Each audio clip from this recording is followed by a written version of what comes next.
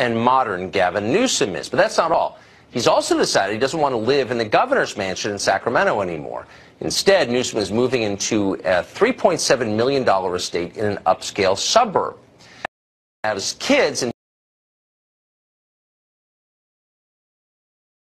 Gavin Newsom cares deeply about change. He says that a lot. He cares a lot more about it than a good person. For an ardent environment, California governor's mansion is a perfect distance of the state capital. It's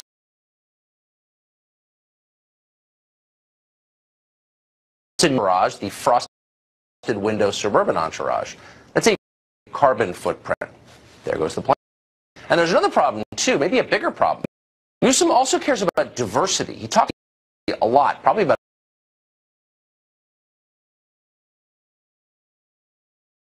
in 2002, Harvard University and Time magazine was, quote, a diverse city.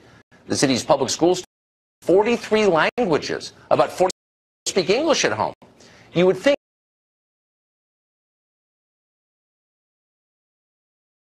no.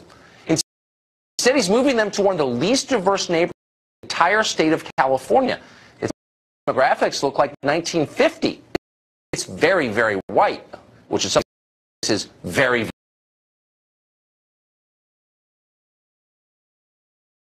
family there. You're starting to figure out how this works. Policies that totally change the country. Anyone who criticizes as evil and then force them to or fire them if they won't. And